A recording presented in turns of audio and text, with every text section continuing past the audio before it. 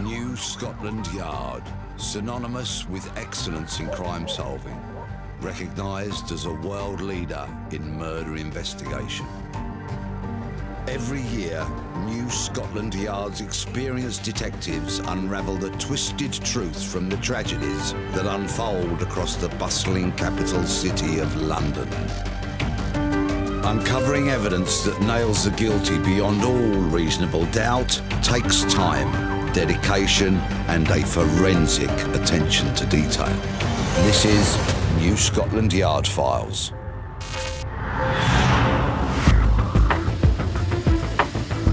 A shocking series of murders, creating terror across South London. A serial killer on the loose, preying on the elderly. This is the story of the Stockwell Strangler.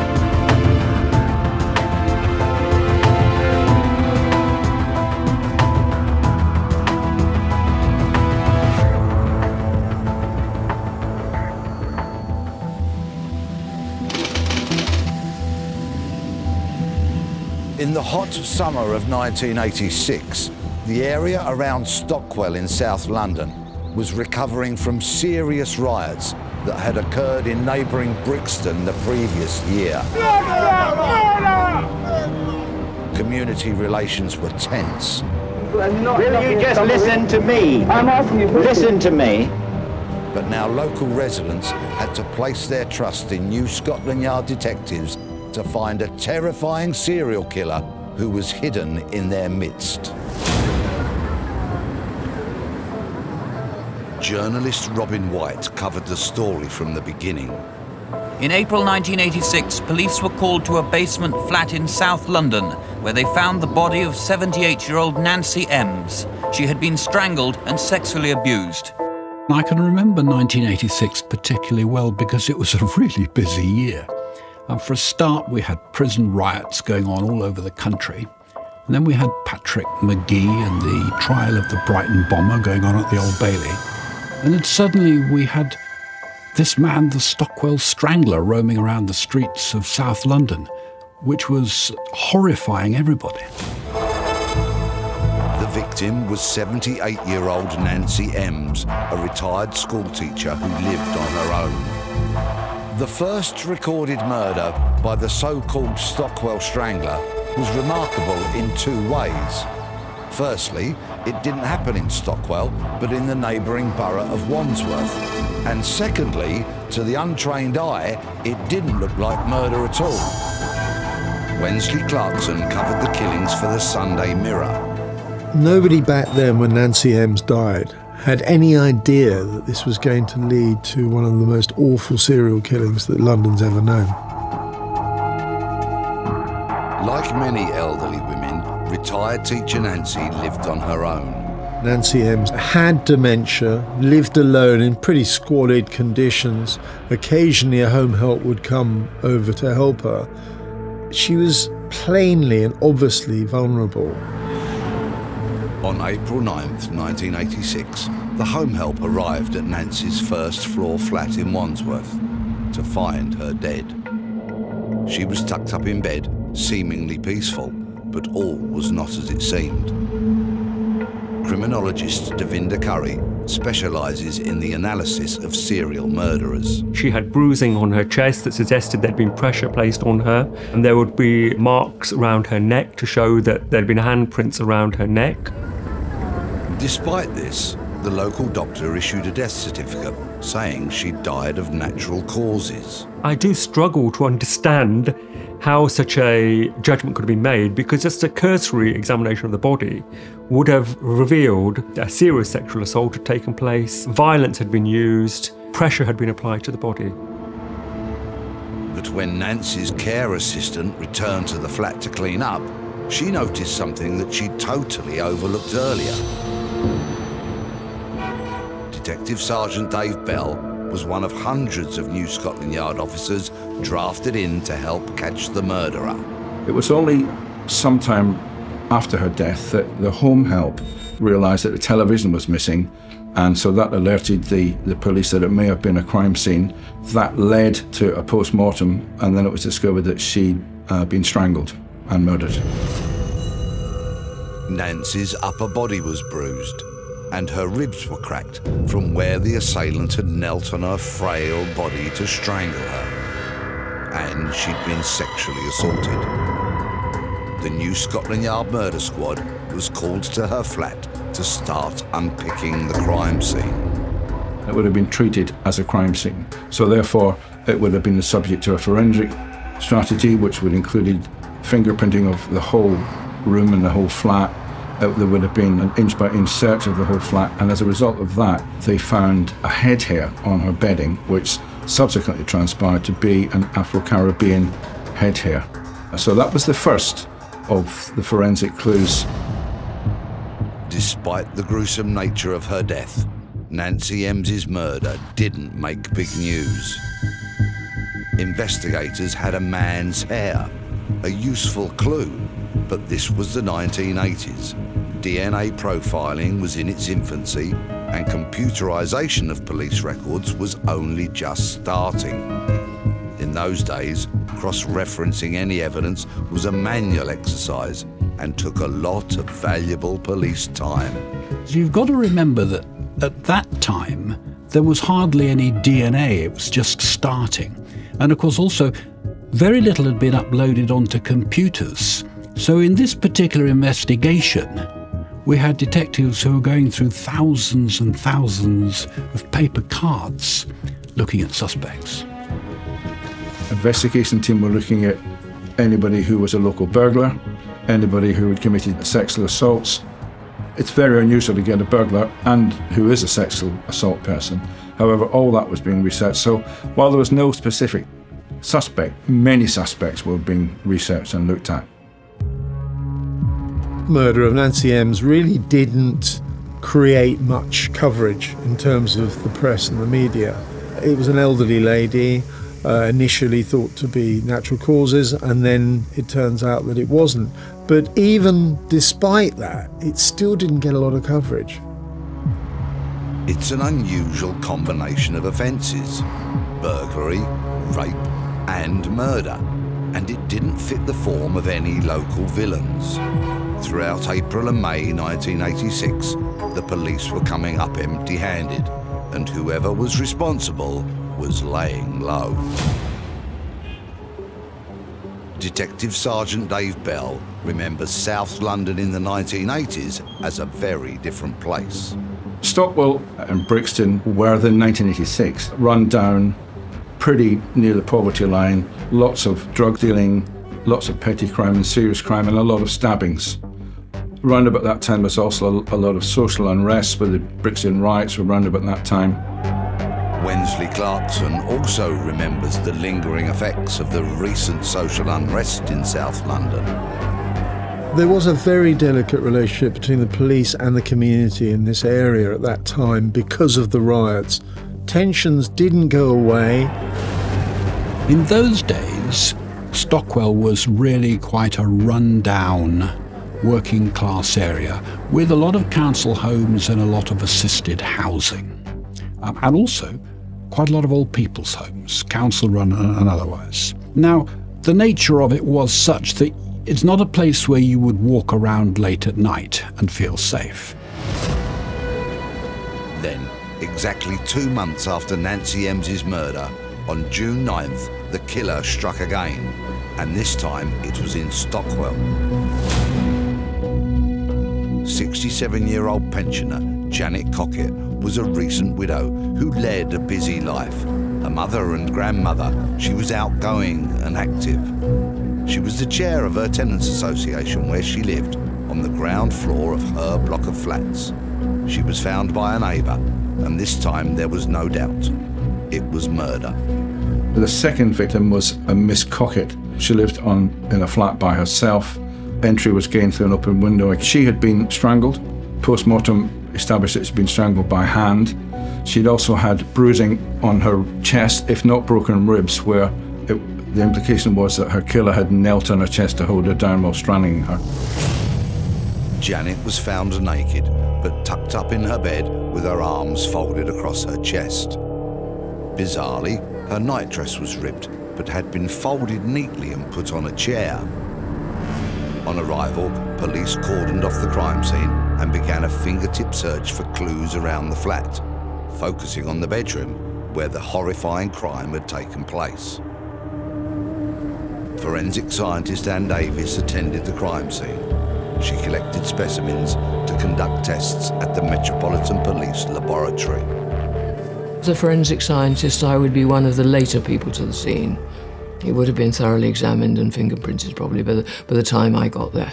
And I remember the nightdress, the torn nightdress, which I believe belonged to Cockett, and spending ages with that nightdress, trying to ascertain that it had been torn rather than cut. So that was an oddity, that you would do that to somebody's clothing. Why would anybody do that? And there were other details, both peculiar and sinister, that left detectives puzzled.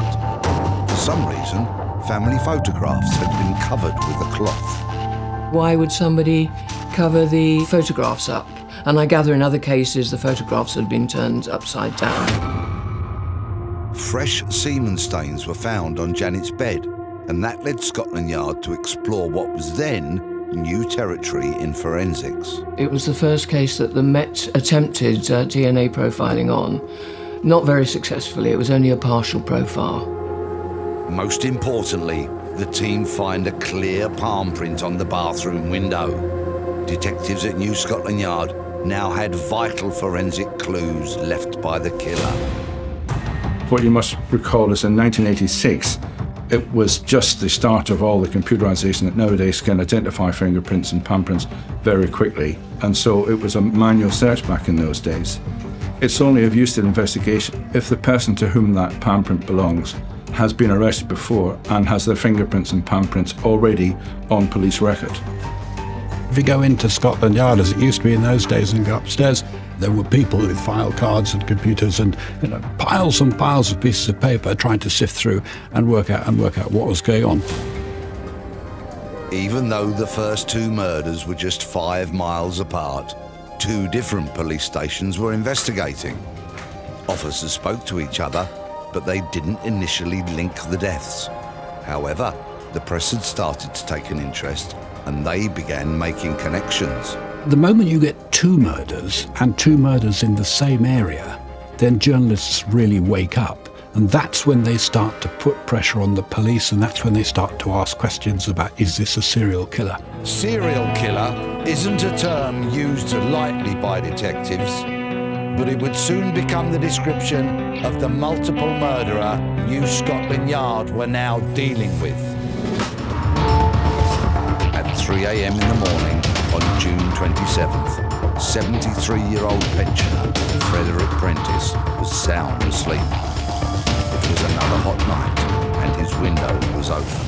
Then there was the third attack. A man called Fred Prentice, who was in his 70s and living in an old people's home in Clapham, was asleep in bed one night when suddenly he was woken up by a man who'd broken in and was starting to attack him. Suddenly he wakes up to find a man straddling him with his knees pressing into his chest, trying to strangle him and shouting, "Kill, kill, kill." It's a nightmare scenario. Bearing in mind Mr. Prentice is a very old man. We were strangling him with one hand, at the same time saying "kill, kill, kill," and then shushing Mr. Prentice not to make a noise. There was a vicious struggle, and Prentice managed to press the button, the alarm button that they had, which alerted people. Staff in the old people's home came running to Fred's aid. Disturbed, the attacker escapes out of the window and disappears into the night. Before making off, Fred's assailant flung him against the wall, knocking him unconscious. Fred later recounted his narrow escape from death. So this is what Mr. Prentice said at the time. I was absolutely terrified, but there was nothing I could do. He was sitting on my chest with his fingers clutching at my neck. I thought I was a goner. I kept pleading with him to let me go. I suppose he thought he must have killed me, because he ran out leaving me for dead. I was too frightened, even to watch him go. I shall always have his face in my memory. His terrible grin. He ruined my life. Fred Prentice's horrific ordeal provides invaluable evidence to the police. It gives them their first description of the man who would go on to terrorise South London that summer. The fact that Mr. Prentice lived was of great assistance to the investigation. Now we had a live witness. He was able to give a description which, whilst not 100% accurate, it certainly gave the investigation an idea as to who we were looking for. Age, sex, build, that sort of thing. Detectives at New Scotland Yard draw parallels between the manner of the attack on Fred Prentice and the earlier murders of Nancy Ems and Janet Cockett. Amongst themselves, they're beginning to theorise they may have a serial killer on their hands. To avoid premature panic, the Yard did not immediately divulge their suspicions to the public. Now, it's always difficult for police to talk about a serial killer, and they're very reluctant to do it because it causes widespread fear. But the reality was there was someone out there killing people with impunity, cold-bloodedly, and targeting them in exactly the way that all the big serial killers in America, who we knew about at the time, were doing the same thing. When a serial murderer is on the loose, police need to balance the need for information to help catch the killer with the need not to cause the public to panic. It's a delicate choice to get right. But just one day after the attack on Fred Prentice on June 28th, that decision was taken out of their hands. The killer struck again. The third and fourth murders happened in an old people's home not far away, also in Stockwell. These were two men, two old-age pensioners, both Polish. He broke in and murdered both of them in fairly rapid succession. Zbigniew Stabrava, 94, and Valentine Gleam, 84, lived in adjacent bedrooms in an old people's home in Stockwell. Their murders were brutal. Just like the two female victims, both men had bruised ribs where their attacker had knelt on their chests while he strangled them to death. Valentine Gleam had also been sexually assaulted. It was clear to police they had a monster to find. Certainly, I've dealt with many murders, I've dealt with many sexual assaults, but very, very rarely in tandem with a murder as well. But by the time the two Polish men had been killed, there was no doubt that we were looking for a serial killer. Valentine Gleam and Zbigniew Stabrava murdered in another old people's home, again with the same trademarks. Police knew they were after a maniac. We're looking for some sort of monster to break into an elderly person's home like this and strangle two people for apparently no reason. Some sort of madman, I would think. When it became apparent that these sexual assaults were taking place on the victims, both before they were dead and it's strongly suspected that they were sexually assaulted after death as well, it had a profound effect. The victims were male and female. They'd been strangled and raped, and placed in repose after their murder and assault.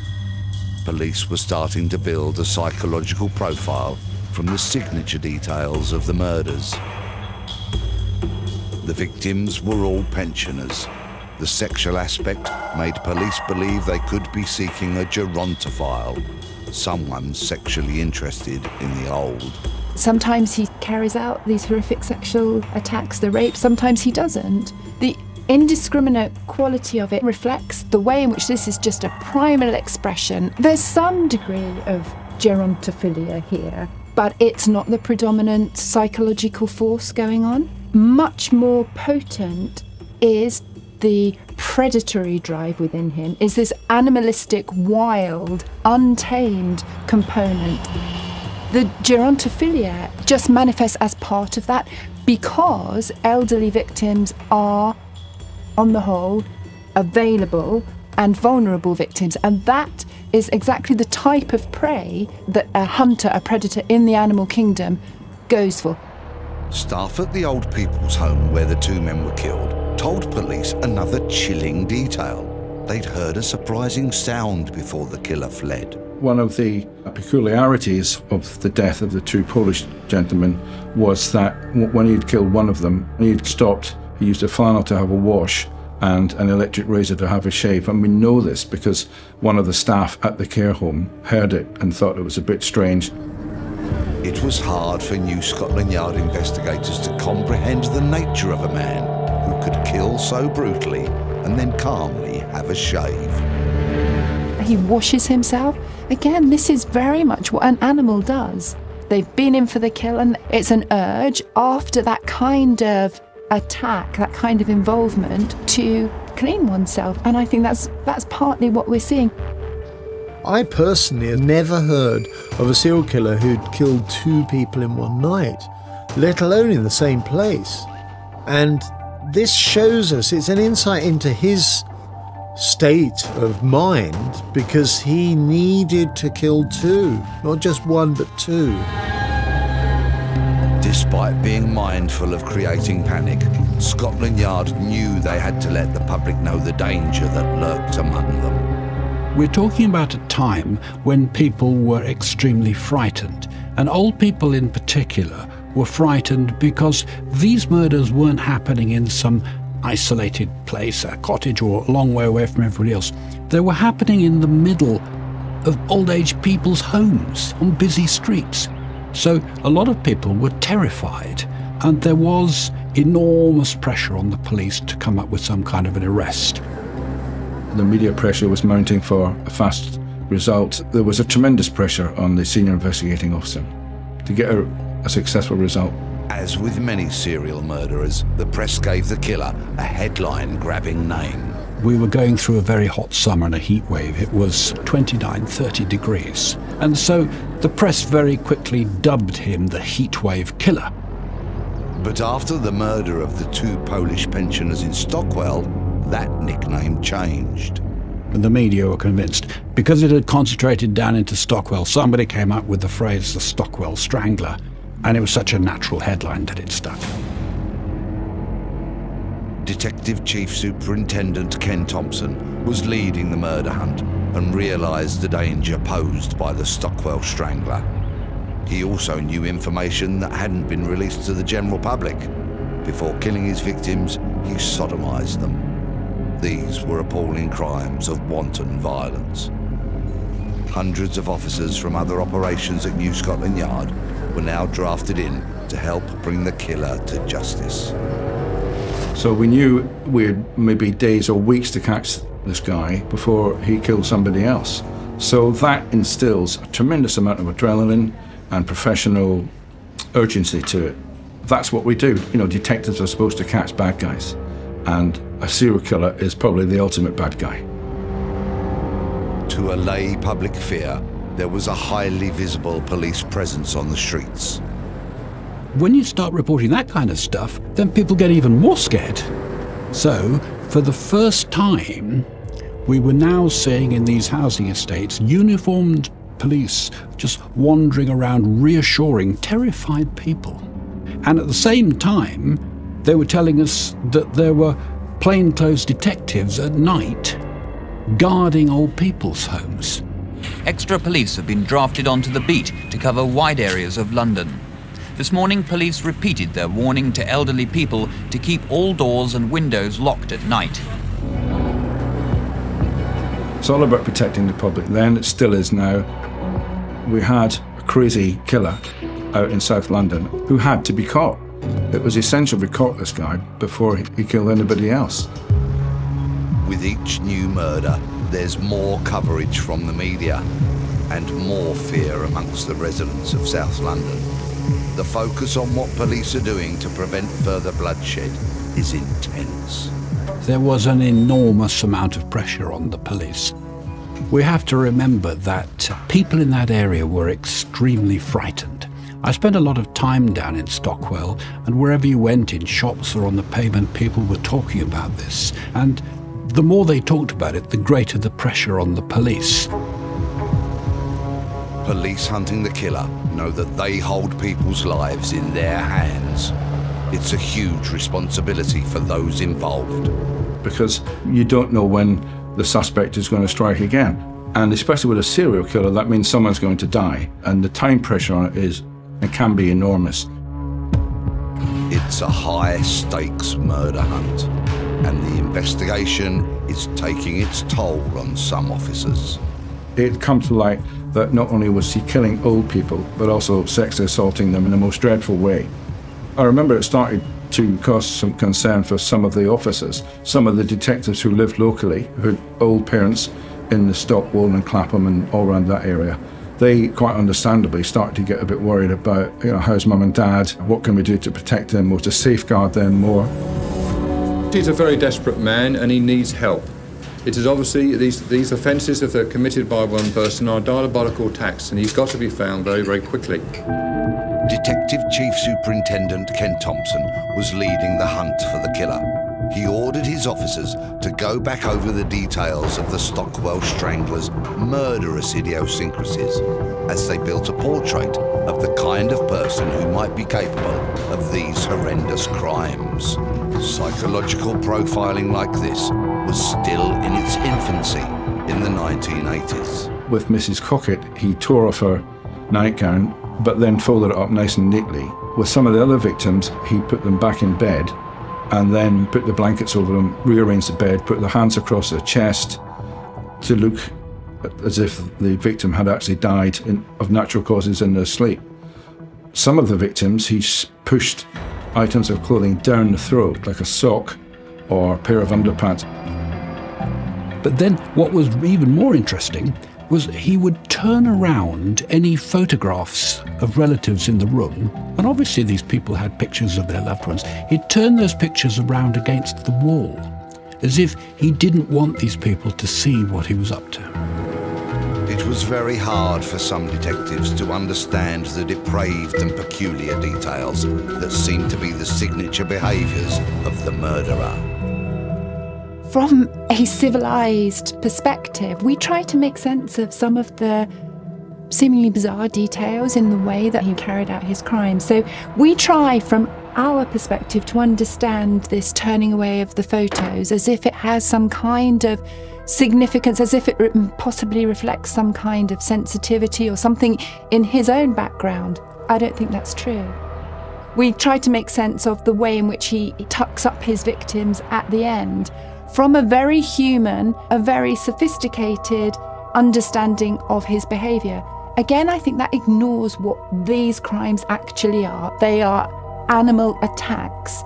And what he is doing is making sure that the coast is clear. Turning away the photos is akin to a lion in the jungle, making sure that he's not being observed. What we're dealing with is not a civilised human being, is not somebody that we can understand from our own frameworks, but rather we're dealing with somebody who is a primal predator operating in our world.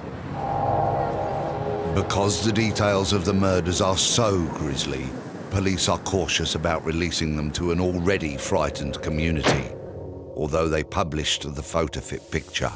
Everybody knew that at the very beginning of this, the police were very reluctant to reveal the details of what he was actually doing to his victims.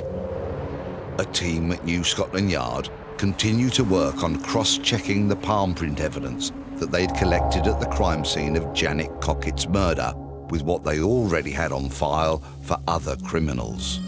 Well, in the 1980s, the forensics and the fingerprints department, it was probably just at the start of when we were really getting going with computerized and digital technology. And I'm sure on this case, because we believe we had a serial killer, then it would have been expedited, but it would still have taken, I think, possibly weeks to go through all the files and match the finger and palm prints up. He left very few fingerprints, so he was fingerprint aware, and that's one of the indications that this guy might have done other things than murder, that he had some sort of history where not leaving fingerprints was helpful in not being arrested. But despite the enormous number of dedicated officers on the case and the huge publicity, police could not prevent another horrific and unnatural death.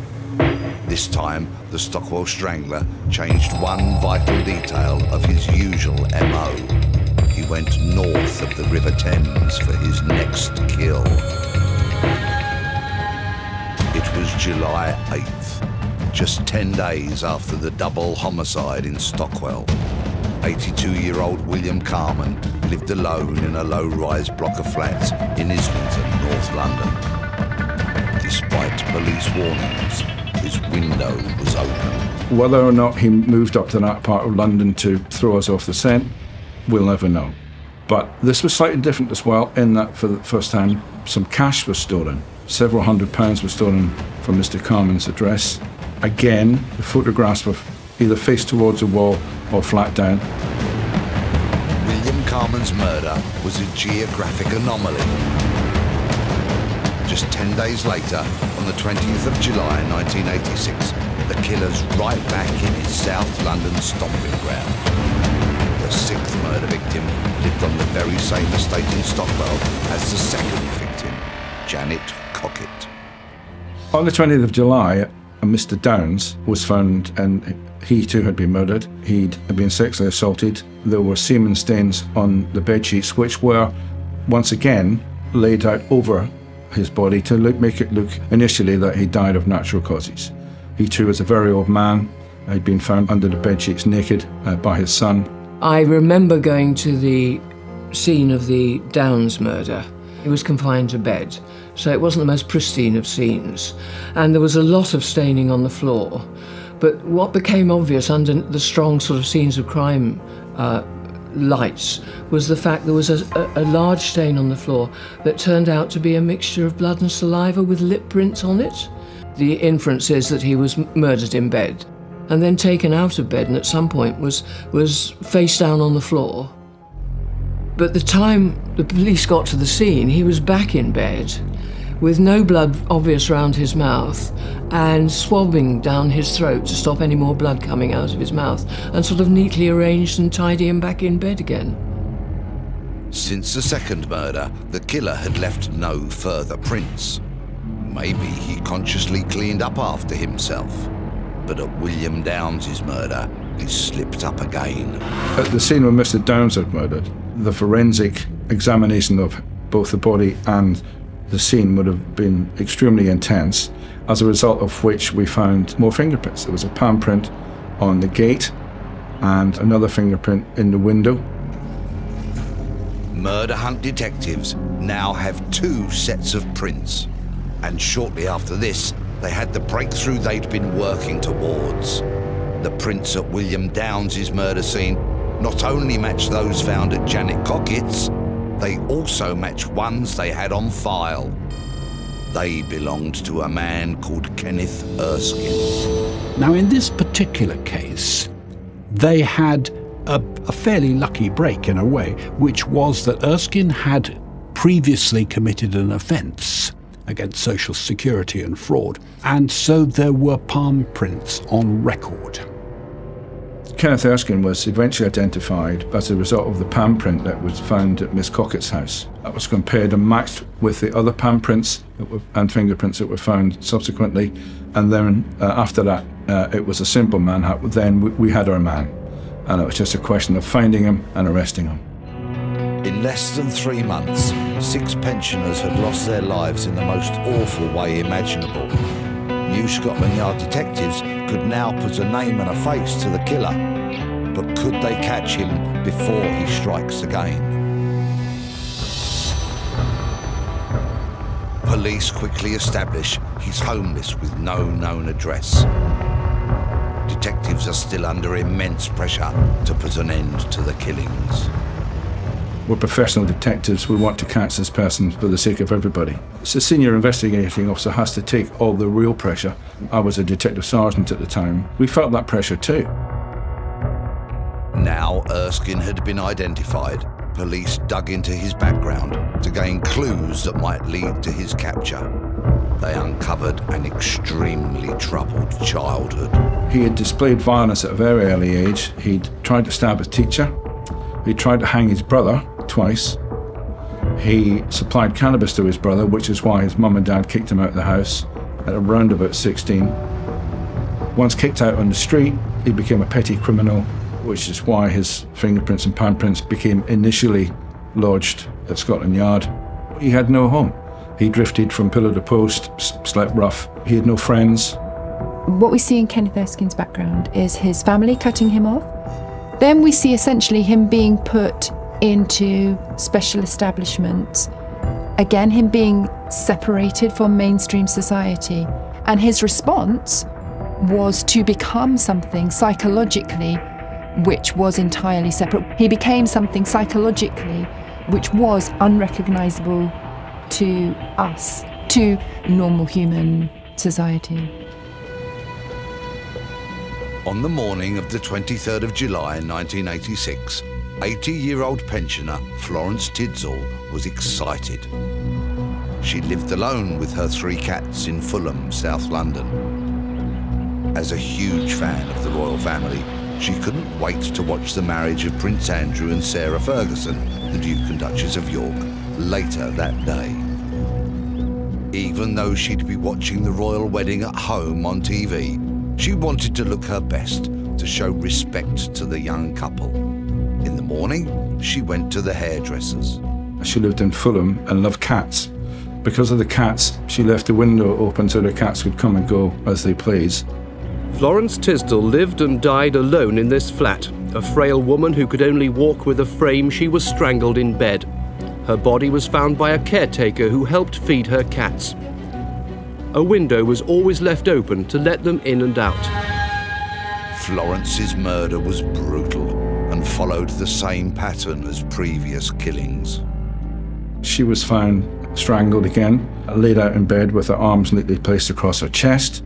She had been savagely sexually assaulted, and she also had 2 broken ribs and severe chest bruising. Florence was the 7th murder victim in less than 3 months, but for responders called to the scene, the sordid details of her killing was still hard to comprehend. What kind of monster would murder and rape the elderly? I think by focusing on the elderly nature of many of his victims, we've missed the point about Kenneth Erskine. Actually, Kenneth Erskine is a predator. He's a creature, a wild creature operating within our social world. Erskine was of no fixed address, which made him hard to find. And in their attempts to track him down, police called on more than 300 bedsits and squats all over London, but they had no luck. His homelessness made his capture much more difficult, but detectives received a vital bit of information. Throughout his killing spree, and even though he'd stolen around £3,000 from his break-ins, unemployed Kenneth Erskine had continued to sign on the dole. In those days, if you were on benefits, they would send you a gyro check, and you'd have to take the gyro check to the DSS office to cash it and to be interviewed about getting a job and that sort of thing. It all happened so fast, really. Because we had identified Kenneth Erskine, we knew that he was cashing his DSS gyro checks at the DSS office in Stockwell. We had spoken to the people at DSS and said, if Kenneth Erskine comes in, please phone us as soon as possible. And I was in the office when the phone rang. I happened to answer it, and there was a lady's voice saying, "Are you interested in Kenneth Erskine?" I said, "Yes, where is he now?" So the lady said, "Well, he's waiting for his DSS check." So I remember my colleague and I drove across Clapham Common. When the end came to Kenneth Erskine's reign of terror, it was with more of a whimper than a bang. At a time of such high drama, the arrest in a way came as something of an anticlimax, because they were waiting outside the Social Security offices, and when they arrested him, he went without struggle. His demeanour was very calm, he put up no resistance. It was almost like he was accepting that the game was up and it was his time to be arrested. I think Erskine's response to being caught, the surprising compliance from this aggressive predator, tells us exactly how divorced he is from the normal understanding of what's going on. For those involved in the manhunt and for a terrified community, the relief at the capture of Kenneth Erskine was palpable. There was a general atmosphere of euphoria, really. A lot of people had done an awful lot of hours. I guess had missed kids' birthdays, nights out with their partners for a long time, for several months. The public reaction to his arrest was very similar to that of the police officers involved in the investigation. Euphoria. I'm safe, my parents are safe, Granddad and Grandma are safe. Although police are certain that Erskine is the Stockwell Strangler, it becomes clear he's not mentally stable. With a mental age of only 11, there's no possibility of him making a coherent confession. The trial of one of Britain's worst serial killers begins at the Old Bailey on the 12th of January 1988, nearly 18 months after his capture. It's hard to equate the small, childlike 24-year-old in the dock with the savagery of his crimes.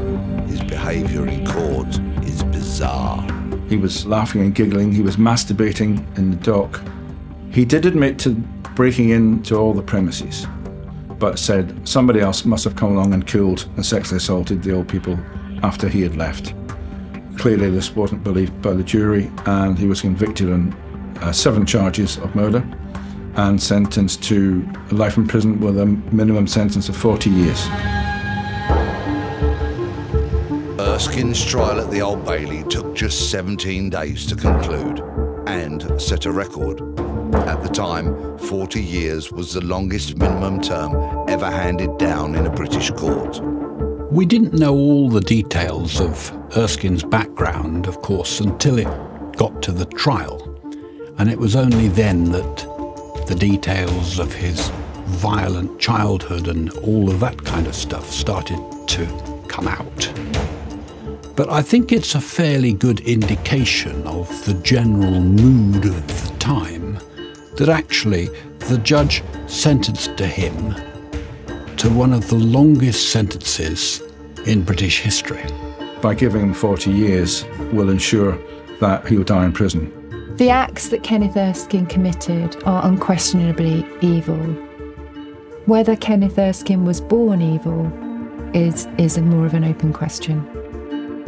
Mad or just evil is a question many have pondered. In 2008, decades after his crimes, his sentence for murder was appealed on the grounds of his questionable mental state at the time of the killings. There was an appeal made by his defence team to say that he was guilty of manslaughter on the grounds of diminished responsibility, and so he was moved from a prison to Broadmoor. Broadmoor Hospital for the Criminally Insane is perhaps the most famous of its type in the world. It has housed many of Britain's infamous murderers, like Peter Sutcliffe, the Yorkshire Ripper. Kenneth Erskine, the Stockwell Strangler, is one of its most notorious inmates. We see a lot of stuff about communities living in fear and people stalking the streets in Hollywood movies. But this was real. And for a lot of people, it was a time of real terror, fear that somebody might break through their window at night and attack them in bed and then murder them. This was real. And it was one of the most extraordinary times in history. The crimes of Kenneth Erskine, a lonely, friendless drifter, were committed many decades ago. In just 3 months in 1986, 7 senior citizens were murdered in their beds. Hundreds of new Scotland Yard detectives were deployed to catch the killer. Eventually, they caught Erskine, and the streets of South London were freed from the reign of terror that he'd created.